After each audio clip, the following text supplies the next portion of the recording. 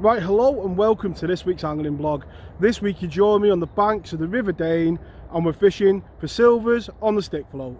So before we get into this week's vlog, I'd just like to thank everybody that left such nice comments on last week's video where we were fishing the mighty River Severn for chub. So on the channel I make a point of replying to every single comment that people leave. Now I feel if you're going to do a YouTube channel and people are going to take the time to comment, then you should take the time to reply back to them. So although it is getting really busy in the comment section, I try and reply to every single one of them. But before we get to the banks of the River Dane, at this moment in time you join me out in search of perch on the lure. As you can see, I've picked up a new setup and this will be the first video that I feature on the Tackle Tuesday. We're going to look at the reel and the rod and a few sessions that I've been out in search of perch. With most fishing that I do on the channel, stick float, barbel, pike, really I'm confident in my approaches, and when I share it with you guys on the channel, it's from experience, whereas what I'm trying to do at the moment is get out and learn. So when I do make the videos, it's not just mistake after mistake. I want to try and get a couple of fish on the vlog, and as you can see on screen now, I had a couple of fish last night and come back today, and boy have we had a result today. Learning to fish the lure isn't the only part that I'm struggling with. Obviously recording, I've only got one GoPro and one battery, so I'm going to have to pick up some more. So please bear with me when the videos do go live, that I'm new to that type of recording as well. It's completely new to me. I'll try and make as interesting a video as I can, but I am learning. So I'm off to make one more cast before I have to pick my daughter up. I hope you enjoy this week's vlog. It's a bit of fishing for silvers on the stick float, tight lines for the weekend to come, and I hope you enjoy the video. Hello and welcome to this week's angling vlog. This week you join me on the banks of the River Dane. We're going to fish the stick float in search of silvers and hopefully a chub. As you can see from the conditions behind me, it's a typical wet English day. Typical of the weather that we get in this country. For you guys who watch from abroad, this is a typical day in the life of an English angler. We get used to the rain and the brolly is normally our best friend. As you can see from the river behind me, it's not looking too bad. It's got just a tinge of colour, but the level's good and the pace is okay. What we'll take a look now is at the setup that we're going to use today and how we're going to approach the swim. So the rod that I'm going to be using today is the Corum Glide, and I've got that in the 14-foot version. Just that extra length that's going to help me fish, if you look behind me, along that far line as well as closer in. That extra length will help me with control of the float. I've got a Corum axis reel.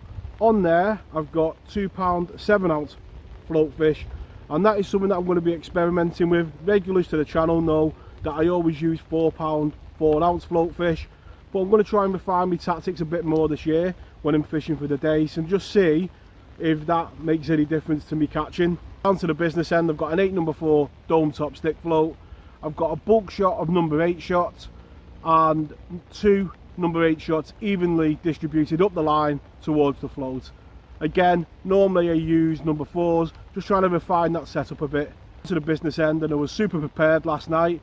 Decided to make up a couple of hook links, and I'm going to start on a 1 pound 7 ounce hook link and a size 18 hook. Let's take a look at the swim and how we're going to approach it. So looking at the swim, as you can see, we've got quite a nice steady flow. How different it looks at this time of year to probably a month or two's time, where the banks will be brown and all that undergrowth will just suddenly die back. It is mad how it goes from so green to drab in a short space of time. Feeding wise, I'm just going to be putting my maggots here, my hemp round about this mark here, hoping to get me bites in that dark shadow area. That's where I'm hoping to get me bites. Light setup, obviously this time of the year, small fish in the river with the odd chance of a chub, maybe a bonus perch, and yeah, excited to get started. And it is a horrible day, but you've just got to make the most of it. So looking at the side tray, nice and simple as always with stick float fishing. I've got round about 2 pints of red maggot, and they're from last week. Just take them out midweek, give them a bit of air, riddle them, and they'll last you a week or two. I've got 2 pints of fresh behind me just in case we run out, but on this river normally, you know, you normally don't run out. I've got about 1.5 pints of Cheshire particle hemp. You can see down there that the river's got a tinge of colour, but there is a bit of clarity to it. And with all stick float fishing, it's basic. Depth plummet, most important item of tackle. We've got number 8 weights because we're using them today at the Scourger. So that first cast of the day is always a special one. Just gonna feed over an area. When I've fished this area before, you can get them on this inside line, but invariably they move across the river. Last couple of weeks with the barbel, we've been piling the hemp in, so it's going to be weird today to be a bit more held back with it. Little small pouches, but I'm just going to put a couple of bits of hemp round about where I'm expecting to get any bites. And I must admit, in fishing there's not many things that I don't like about it, but fishing underneath a brolly is most certainly one of them. It's just hard work, and you know, inhibits your casting when you stick float fishing.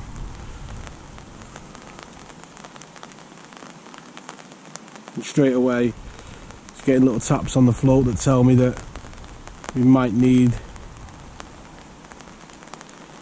to add a few more weights. But into the first fish of the day on the first run, which is a good sign.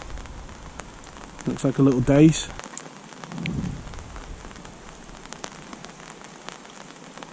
I'll just flick it out a bit further across. Some maggots in. I'm not going to go too mad with the hemp straight away. That's what these early stages are about. Just trying to draw a few fish into the area, and any bites that you get in these early stages are a bonus really.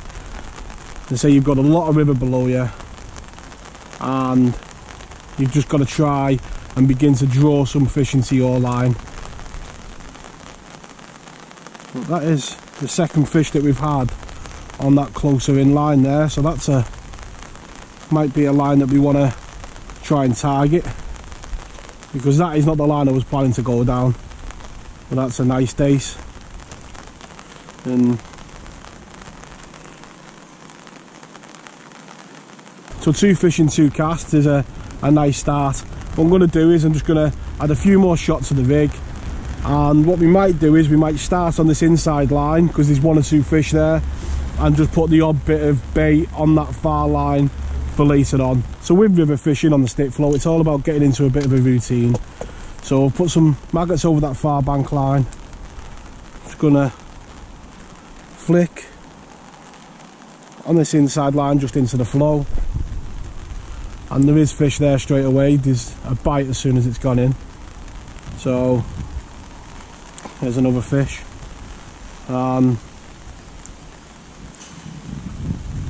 Certainly 1 or 2 fish on that line. Not ideal how high that one was up the peg, to be honest with you. You want it a bit further down. It's going to be very hard to keep the fish coming this close in. I feel as we catch more fish, they'll migrate certainly down into the middle of the river, and sometimes right over to the far side. That's fish just coming a bit further down the swim, and this slack down here looks perfect for a little jack pike, doesn't it? so it is a weird river, the Dane, in the fact that give it a couple of cold spells and all these small silvers do disappear, and what you're left with is mainly chub and dace, and quite a barren river really. You know, it's quite alive now. This is another perch, and you can see this river now at the moment, as you can see, is alive with fish. When you get into February, January and it's really cold, you know, you can go a half an hour to an hour without a bite.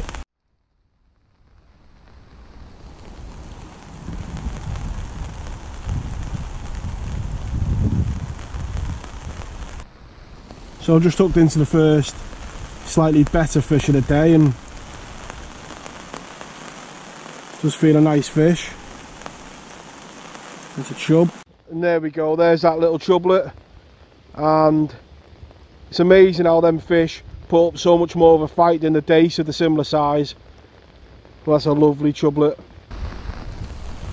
So I've just had a flick over that far bank line and just to see if anything was doing, and it's gone with a better quality fish straight away, one of them little chublets. But it just shows by feeding that far bank line you can just build it and drop on every now and again, and hopefully there'll be quite a few of these small chublets and maybe that bonus chub about. And there we go, there's that chublet.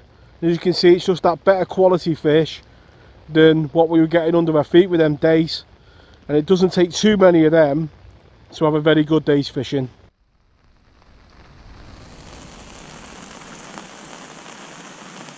Right underneath my feet, literally on that line, we've hooked into a nice fish, and if we were worrying about Mr. Pike being about, this is probably the one that he would have.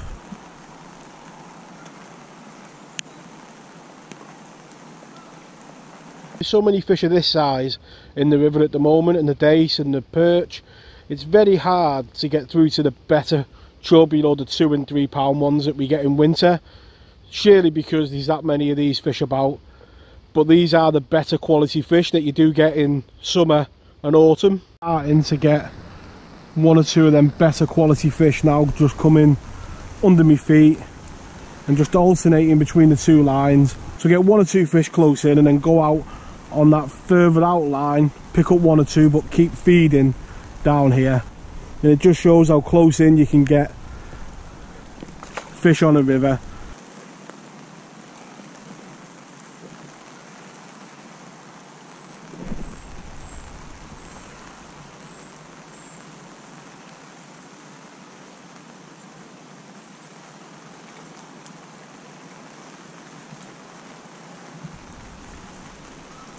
Alternating them lines just seems to be keeping the bites coming. Missing a lot of bites, there's a lot of fish in the area, but there's certainly quite a few dace and chublets about. But you seem to get 1 or 2 down here, and then they go a bit iffy. Your bites seem to be erratic, and then go over there and it seems to be a more confident bite.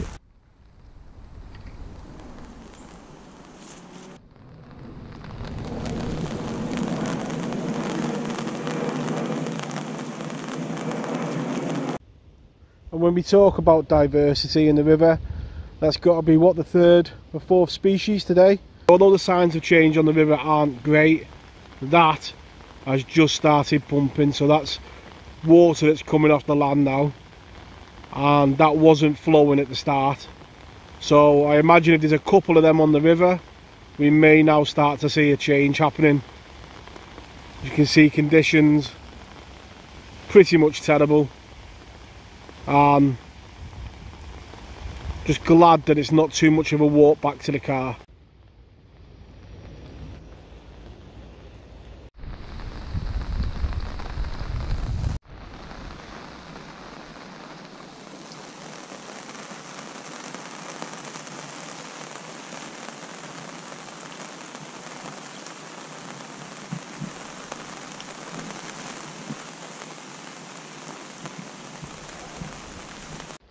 And adding to the different species tally, that is a beautiful fish, the grayling. You look at all the colours, the purples in its gill cover, the spots. It's a lovely fish. So conditions are slowly getting worse. You can see the rain coming down a bit heavier, a bit of a wind on the water, but it has been enjoyable. I've really enjoyed this morning just fishing for these silvers on the River Dane, on the stick float. Not had tons of fish, as we'll see in the final net, but it has been great fun. So after midday the bites really did die up, and it became really difficult to trot the line down with the wind coming in. So decided to call it a day. Going to head home for a warm drink. As you can see on screen now, a nice net of fish, you know, past a few hours, and good to be out despite the conditions. I hope you've all enjoyed this week's vlog. Tight lines in your own fishing, and I'll catch us all next week. Tight lines.